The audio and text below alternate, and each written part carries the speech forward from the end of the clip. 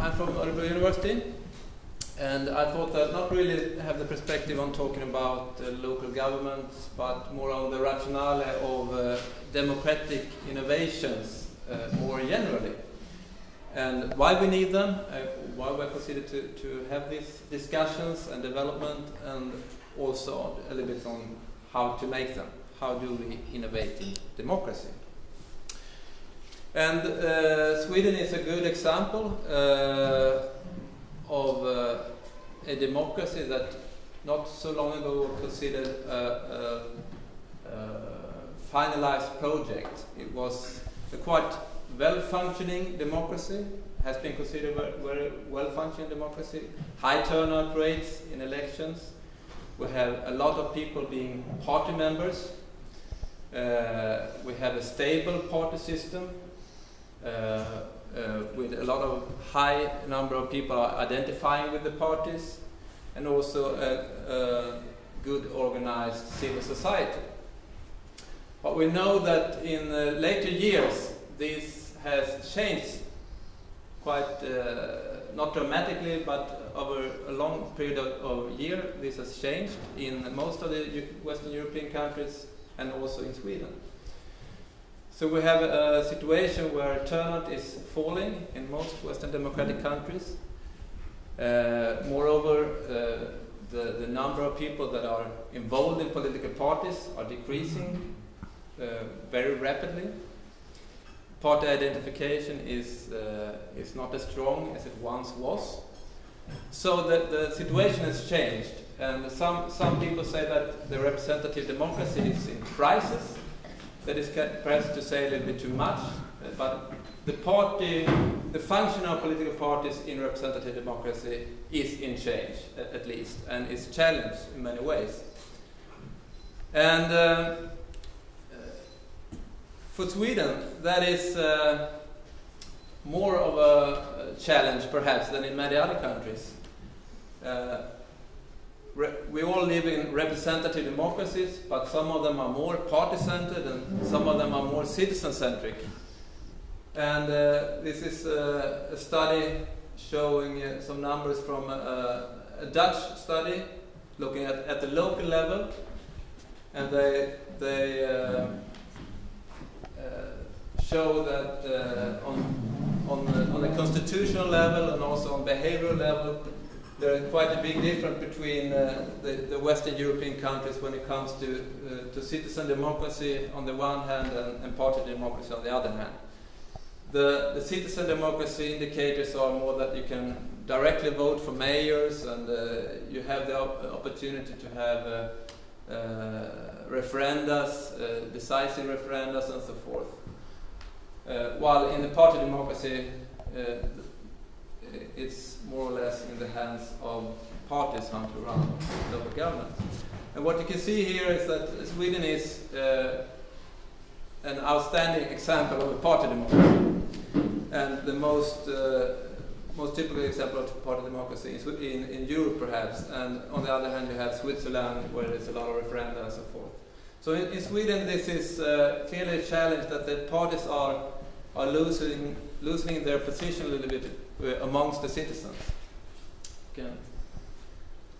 And perhaps you can mention that Estonia is not among them. No, Estonia is not among this in this study.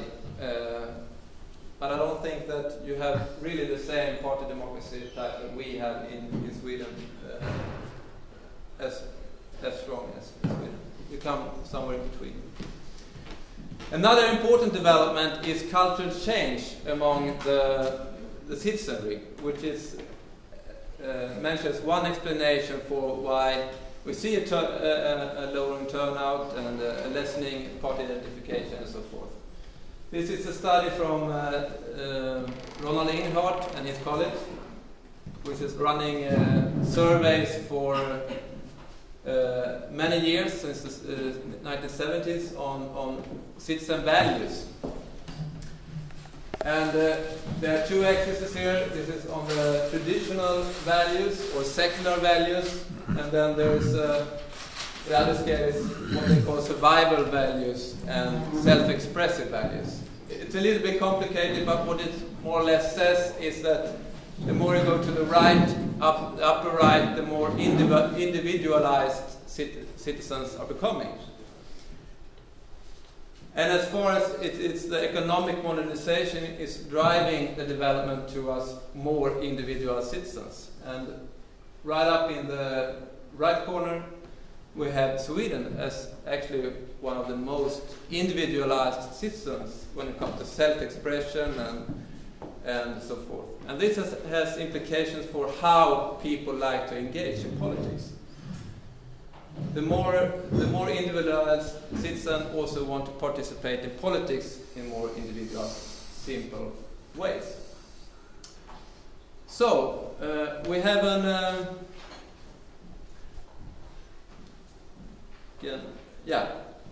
we have a situation which can be pictured like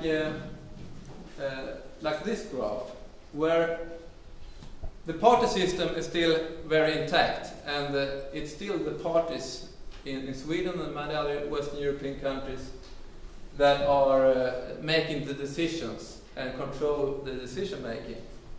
And the politicians identify very closely with the parties, and when they are up for a conflict between their own values, their own views, the party's views and the citizens' views, they go for voting for the party line.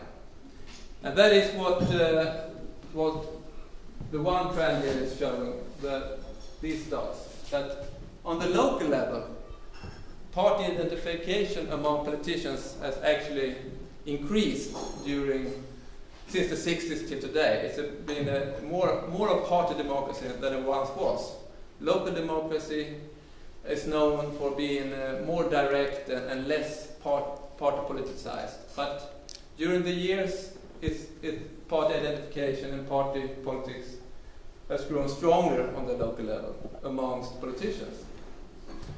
The other line is the view of citizens, showing that party identification among citizenry has been decreasing over the years, and quite rapidly since the 60s, when there were the mass party. We had the mass parties.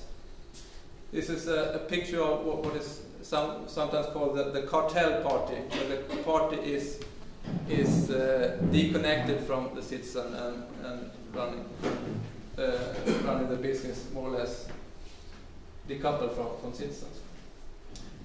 And this gap between the parties and the citizens' views of how the decisions should be made or how we should participate in politics is pretty much what we are here to talk about today. There is a gap between the public and the politics on how to run politics and how to participate in politics. That we need somehow to come over. And democratic innovations is a quite new concept for